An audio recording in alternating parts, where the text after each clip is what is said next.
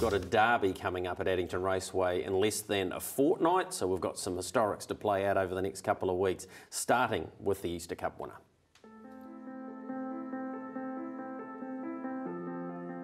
Dexter, going into the Derby series, he already had an imposing record, didn't he, including a Group 1 placing a second in the Northern Derby. Yeah, he'd come on the scene pretty quick, Greg, and he'd raced super leading up to the Derby. I think he had 11 or 12 starts leading into it, but his form was impeccable really. He'd been beaten by some pretty smart ones, but he'd won some pretty good races as well. The Flying Stakes, the traditional lead-up race, he actually got beaten in it, not by much by Osire, but he had to sit parked in that. Yeah, he did, and Osire just got him late, but it was a good run leading into the Derby for him. We were, wrapped with the run and knew he'd improved with fitness-wise, so we got beat, but we weren't too worried leading into next week's race. He only broke 2:19, which was just outside Stunning Cullen's record at that stage. On to the Derby, he drew about the middle of the front row, but it wasn't a whole lot of fun early doors. No, I'd actually sort of planned on just going back early and just letting him settle and make a mid-race move and get him handy then, but there's a bit of action probably around him as the gate left, and he, unlike him, got pretty fired up, so reluctantly had to end up going forward, and we're pretty wide going to the first bend, but ended up getting sort of park going into the back, but it wasn't the original game plan, but just had to go with him. And that was outside Osire, his nemesis the week earlier. You got home in 54.6, and it was one heck of a home stretch battle. Yeah, it was. I was probably a little bit worried getting to the 600. I pulled really hard, as the race went on, and it got to the 1,000, he really latched on pretty hard, so I thought he'd have to be pretty good to, stick on, and especially the side got a pretty cheap run in front. And then we got to the sort of 500, and Nat sort of put the foot down. I thought it was in a little bit of trouble really. I got left foot a little bit, but to the horse's credit, he's just so tough, and like I said, it was a good bat up the straight, but he managed to stick his big head out. Osire, half a length, Lochaburn, Massini the inside, still Osire, the big fella Lochaburn, he comes now, it's Osire and Lochaburn the two, Osire, Lochaburn in, he won it! The Chapman family, they own him. Didn't quite have the right colours on that night though, even though Cran at that stage was training.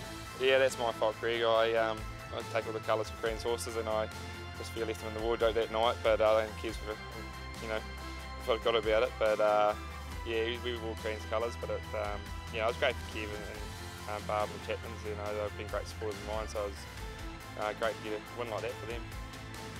New Zealand Derby, where does it sit amongst all of the great races you've won? Well, I'd run pretty second in a few of them leading up to it, and I really wanted to win a Derby, and it did mean a lot at the time. I celebrated pretty well that night, Greg, to be fair, because we'd sort of just missed the year before, got beat by one of Perns by that nose, I think. So something I really wanted to win, and it sits very highly in my CV. Let's go to another Derby historic. The man they call the King, with one of his favourite horses of all time.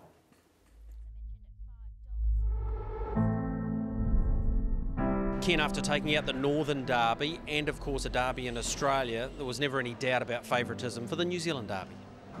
Yeah, Greg, he was starting to stamp himself as the best three-year-old, not only here but probably in Australasia. He was just so fast, and he'd been there and done it, and he was qualifying in October for the Sire Stakes, and he was racking up the Group 1s. So yeah, he was always the one to beat. His lead-up race was in the Flying Stakes. He didn't win it though, he was third behind Hunker Hickling, but I know you were very pleased with that performance, and you had real confidence going into the Derby, although the draws didn't fall your way. No, well he's probably one-dimensional in the fact that he couldn't do work. Well, he actually could do work, but he needed cover, so if the race unfolded for him, if they went hard enough, then he was always going to be a player, so it didn't really matter the draw. There was a huge cosmetic change at Addington Raceway, not only with the pylons, but a passing lane, and that became the key focal point post-race, which probably took away some of the gloss from his win. Yeah, it did, Greg, because a lot of people thought he shouldn't have held the race, and I don't think they don't realise that he actually did nothing wrong. He come around them probably 4 and 5, 6 wide, and swooped to the lead and ran down in and ended up in the passing lane. And they changed the rules after that, but he didn't interfere with another horse, and he was clear of all of them, and that was just what he did. He switched off when he hit the front, so we held it. Went on to win another Derby in Australia, stamping him as one of our very best three-year-olds of all time. Yeah, well, I mean, not many horses win 1 or 2 derbies, but then Holmes DG and Courage Under Fire, and then the Sky won 4. So, you know, he's a great horse. Stars and Stripes goes whoosh, and down the outside he goes. He surges to the front. Stars and Stripes, Falcons, Blue Jean and Mike's Pal coming from the back. Stars and Stripes, he's running all over the place. He's pretty green, he's holding, he's tired. Down to the line, he gets there.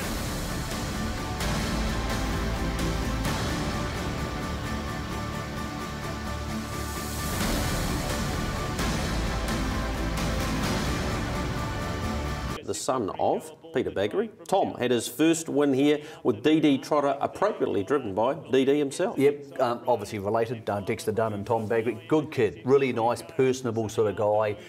Not a shrinking violet by any means, Greg. And he's only got the one horse in work, I believe. Yep, that's right. And this horse here has had the 9 starts. It was always going to win a race. She's looked close on a couple of occasions. By Monarchy, just a couple of times it cost itself at the start. This time got it perfectly right, and Dexter got it a nice one over Sunny Afternoon. And if you've got to beat somebody in your first ever start, your first ever training win, P&N is not a bad scalp to get. So well done to you. And she'll go around in the Oaks Sunny Afternoon. She's yet to win a race, but don't be surprised to see her finish in the top 4. We look at that Oaks field later on. Gee, it's a deep Oaks field, fellas. Some year the Oaks is like, this year it's like, wow.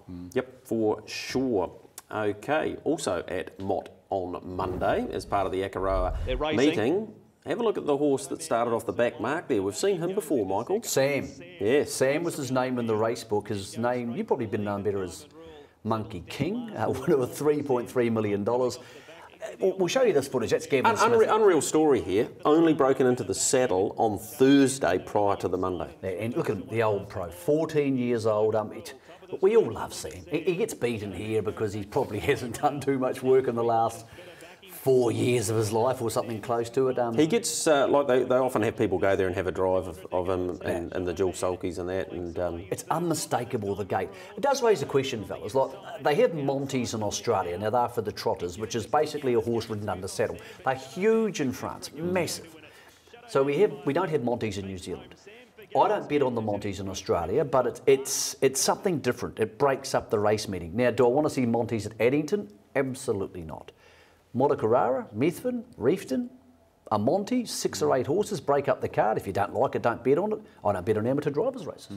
But they still have a place in the industry. What do you reckon, Craig? I think on the grass track summer circuit, it'd be the sort of thing the general public will go, wow, that's really interesting. I've never seen that before. I tend to agree with you. I think the summer circuit's the way to go. They had one at Franklin about 6 weeks ago, Greg, a saddle trot, or saddle pace as it was, with 5 or 6 runners there around Franklin. It's probably not ideal because it's a tight turning track. But I think on a track like Mott or Methven on the big grass tracks, I think it's got a place. Yeah, and good on Kendra Gill. She put it together and she won the race. It's another outlet. It's a place these older horses can go. When they first started them in Aussie, they were just rubbish. They were terrible. Now they're down to sub 2 minutes under saddle trotting around Melton. So look, I think it's got a place somewhere at the picnic meetings, because any way we can attract people to go into the races and not make it 10 of the same thing. A lot of people have that same argument at standing starts. It's a point of difference from mobiles. I agree. There's something novelty over the summer, yeah. And a real novelty for the connections of Shadow Man, who just beat the 2-time New Zealand Cup winner. So good on them.